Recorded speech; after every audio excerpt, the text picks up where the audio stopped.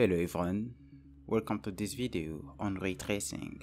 In this first episode of this series, we're gonna be explaining how the ray tracing works, and in the upcoming episode, we'll program it from scratch using Python, and I will try my best to explain all the mathematics behind the ray tracing rendering method, which is just linear algebra actually.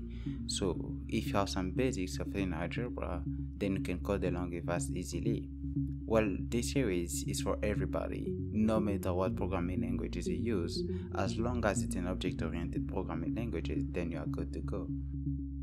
Before we start, I'd like to say that you guys should definitely check out these books. They helped me a lot when I was learning about the ray tracing, especially this one. Definitely check it out. Gonna leave the link in the description for all of these books, and I strongly suggest you to read this article for a simple explanation of the ray tracing. Well, without further ado, let's dive in.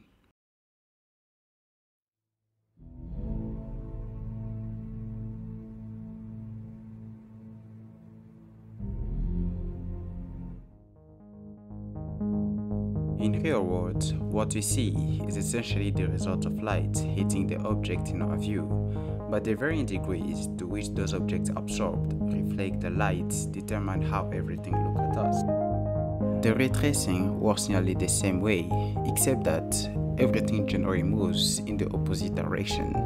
This process begins with projecting one or more rays from the camera through each pixel, and then checking if the ray intersects with any object.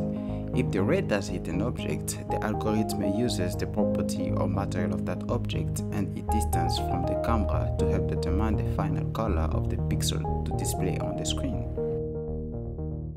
In addition, rays may bounce off an object or go through it, creating more and more rays to measure. Tracing a single ray through a pixel isn't sufficient to produce a realistic image.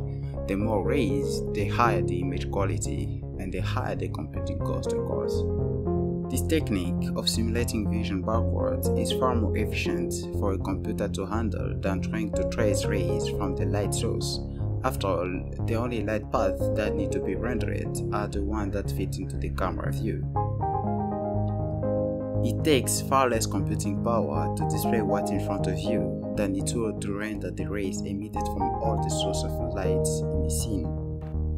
The downside of ray tracing is that it is so computationally intensive as to be impractical for the need of real-time video game or heavy visualization, but if you got this, that shouldn't be a problem.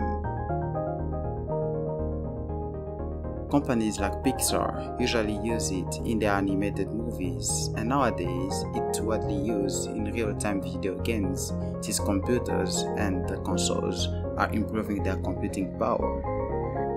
And that's all you're gonna need to know about ray tracing before we start making one. Thanks for watching the video. Don't forget to leave a like and subscribe.